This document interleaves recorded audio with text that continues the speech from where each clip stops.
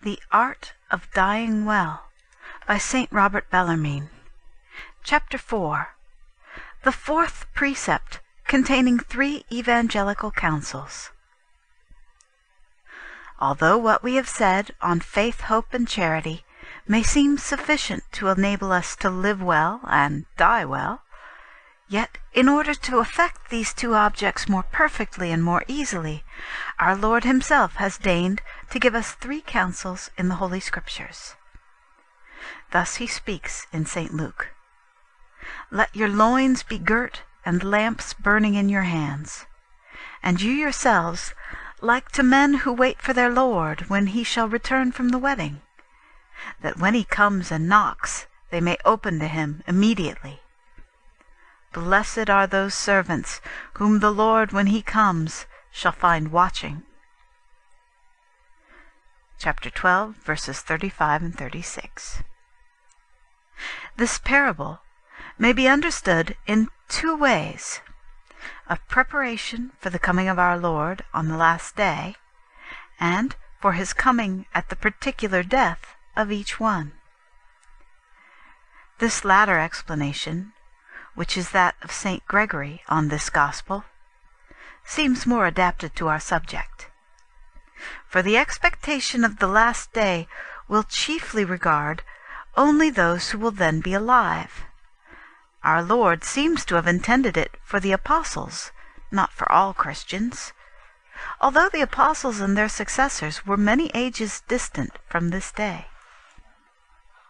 Moreover, many signs will precede the last day that will terrify men, according to the words of our Lord. And there shall be signs in the sun and in the moon and in the stars, and upon the earth distress of nations. Ellipsis. Men withering away for fear and expectation of what shall come upon the whole world.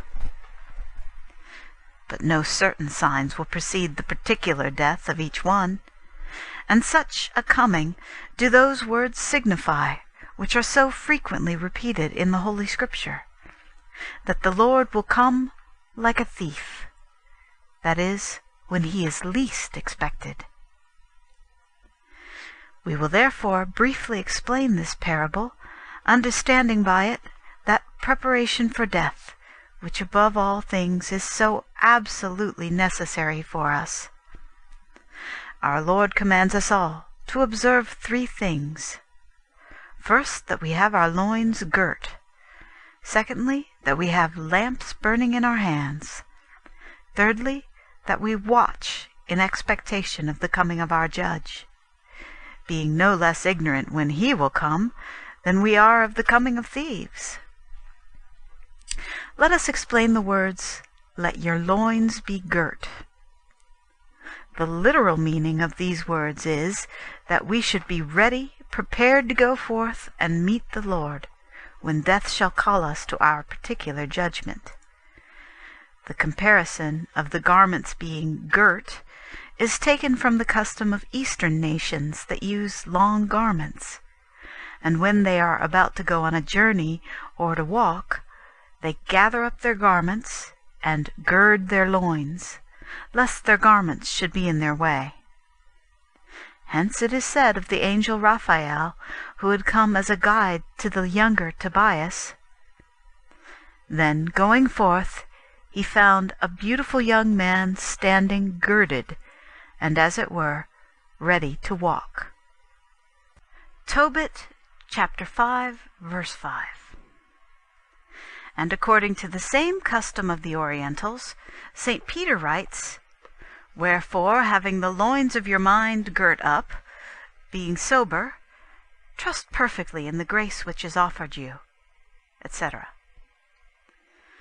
1 Peter chapter 1, verse 13. And St. Paul, in his epistle to the Ephesians, says, "Stand, therefore, having your loins girt about with truth." Chapter 1, verse 14. Now, to have our loins girt signifies 2 things. First, the virtue of chastity. Second, a readiness to meet our Lord coming to judgment. whether it be the particular or the general judgment. The Holy Fathers, St. Basil, St. Augustine, and St. Gregory, give the first explanation. And truly, the concupiscence of the flesh, beyond all other passions, does greatly hinder us from being ready to meet Christ, while, on the other hand, nothing makes us more fit to follow our Lord than virginal chastity. We read in the Apocalypse, Revelation, how virgins follow the Lamb wherever he goes. And the Apostle says, "He that is without a wife is solicitous for the things that belong to the Lord, how he may please God. But he that is with a wife is solicitous for the things of the world, how he may please his wife. And he is divided." 1 Corinthians chapter 7, verses 32 and 33. But another explanation, which does not restrict the loins girt to continence alone, but includes a ready obedience to Christ in all things, is that of St. Cyprian. We shall also follow the explanation which most commentators give of this passage.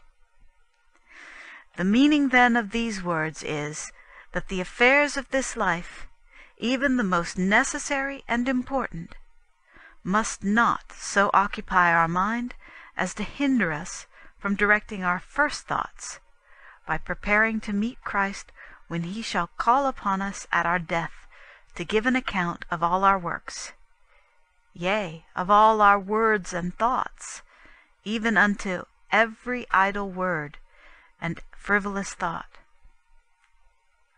What will they do then, when death comes suddenly upon them, who are now wholly immersed in worldly cares, and who never think for one moment of the account they will have to give to God of all their works, of all their words, of all their thoughts, of all their desires, and of all their omissions? Will these be able to meet Christ with their loins girt? Rather, will they not, being entangled and bound, fall in their sins into despair?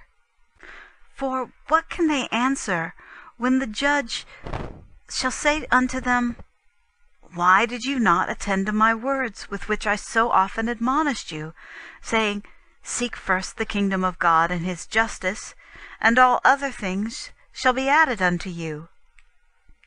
And why also did you not consider those words which you must have heard so often in the church? Martha, Martha, you are careful and are troubled about many things, but one thing is necessary. Mary has chosen the better part, which shall not be taken away from her." If I reprehended Martha, who was so anxious to serve me, can I be pleased with your anxiety to hoard up superfluous wealth, to attain dangerous honors, to satisfy your sinful passions, and in the meantime to forget the kingdom of God and his justice, which above all things is so necessary for you? But we will now explain another duty of the diligent and faithful servant. "And lamps burning in your hand." It is not sufficient for the faithful servant to have his loins girt, that so he may freely and easily meet his Lord. A burning lamp is also required to show him the way, because at night he should be expecting the Lord when he returns from the nuptial banquet. In this place the lamp signifies the law of God, which will point out the right path. David says, "Your word is a lamp to my feet and a light to my path." The law is a light, says Solomon in the book of Proverbs. But this lamp cannot illumine or point out the way if it be left in our chamber or house, and therefore we must hold it in our hand, that it may show us the right way. Many there are, well acquainted with divine and human laws, but they commit many sins, or omit many and good and necessary works, because they have not a lamp in their hands, that is, because their knowledge does not extend to works. How many most learned men are there, who commit very grievous sins, because when they act, they do not consult the law of the Lord, but their anger, their lust, or some other passion. If King David, when he saw Bathsheba naked, had remembered the command of God, "Thou shalt not covet thy neighbor's wife," he would never have fallen into so great a crime. But because he was delighted with the beauty of the woman, forgetting the divine law, this man, once so just and holy, committed adultery. Wherefore, we must always hold the lamp of the law not hidden in our chamber, but in our hands, and obey those words of the Holy Spirit, who orders us to meditate on the law of the Lord day and night, that so with the prophet we may say, "You have commanded your commandments to be kept most diligently. Oh, that my ways may be directed to keep your justifications." Psalm 68. He who always keeps before his eyes the lamp of the law will always be ready to meet the Lord whenever he comes. The third and last duty of the faithful servant is to watch, being uncertain when the Lord shall come. Blessed are those servants whom, when the Lord shall come, he shall find watching. Our Creator does not wish that men should die at a certain known time, lest during all the period before this they should indulge in sin, and then endeavor to be converted to God a little before their death. Divine Providence has therefore so disposed things that nothing is more uncertain than the hour of death. Some die in the womb, some when scarcely born, some in extreme old age, some in the flower of youth, while others languish a long time, or die suddenly, or recover from a severe sickness and almost incurable disease. Others are only slightly affected, but when they seem secure from death, the disease comes on again and takes them away. To this uncertainty our Lord alludes in the Gospel. "And if he shall come in the second watch, or come in the third watch, and find them so, blessed are those servants. But this know ye, that if the householder did know at what hour the thief would come, he would surely watch, and would not suffer his house to be broken open. Be you then also ready, for at what hour you do not think, the Son of Man will come." Luke chapter 12, verse 38, etc. In order that we may be convinced how important it is for us to be persuaded of the uncertainty of the time in which the Lord shall come to judge, whether it be at our death or at the end of the world, nothing is more frequently repeated in the Holy Scriptures than the word watch, and also the comparison of the thief, who often comes when he is least expected.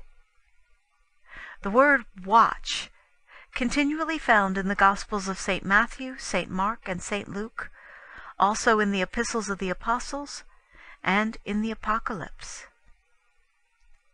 From these considerations it is evident how great must be the negligence and ignorance, not to say the blindness and madness, of the greater part of mankind, who, although so often warned by the Spirit of truth itself, who cannot deceive, to prepare for death, that great and most difficult affair on which eternal happiness or misery depends.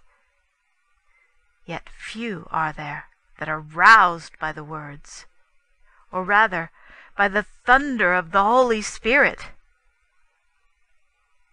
But someone may reply, "What advice do you give to teach us to watch as we ought, and by watching to prepare for a good death?" Nothing more useful occurs to me than for us frequently and seriously to examine our conscience, that so we may prepare for death. All Catholics, when every year they are about to confess their sins, do not fail beforehand to examine their conscience. And indeed, when they fall sick, according to the decree of Pope Pius V, the doctor is forbidden to visit them a second time until, having examined their conscience, their sins have been expiated by a humble confession. In fine, there are hardly any Catholics who, when near death, do not confess their sins. But what shall we say of those who are snatched away by a sudden death? What of those who are afflicted with madness, or fall into delirium before confession? What of those who, being grievously afflicted by their disease, cannot even think of their sins?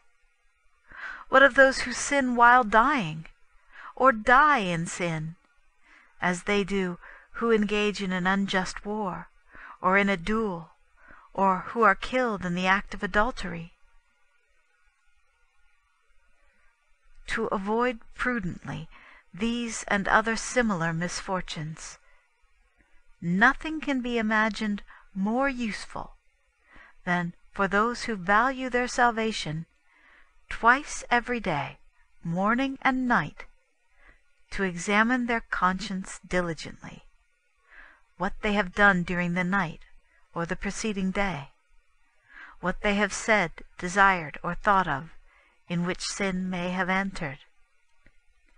And if they discover anything mortal, let them not defer seeking the remedy of true contrition, with a resolution to approach the sacrament of penance on the very first opportunity.